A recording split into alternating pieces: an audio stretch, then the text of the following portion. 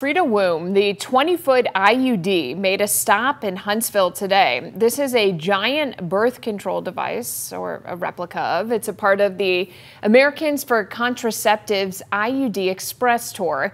Freeda is making pit stops across the country to advocate for access to contraceptives for all Americans.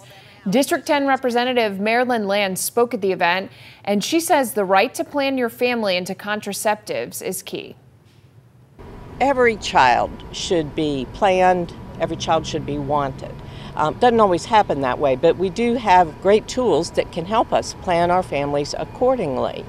And I think that having children is probably the biggest responsibility any of us ever undertake. Land says she believes birth control should be free, and after the Alabama IVF ruling that shocked the country, she and fellow Democrats say they worry contraceptives could be next on the list to restrict.